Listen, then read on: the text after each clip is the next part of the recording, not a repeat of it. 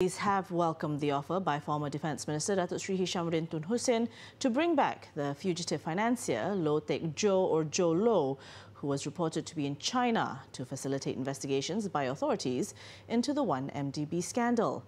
The top cop, however, said that there was no need to call in Datuk Seri Hishammuddin on the matter. Saya pun tak tahu, tak dapat nak komen apa motif Yang Berhormat Datuk Seri Hisham tersebut. Mungkin ini berdasarkan kontak yang dia sedia ada. Kalau dia boleh bantu, kita mengalu-alukan.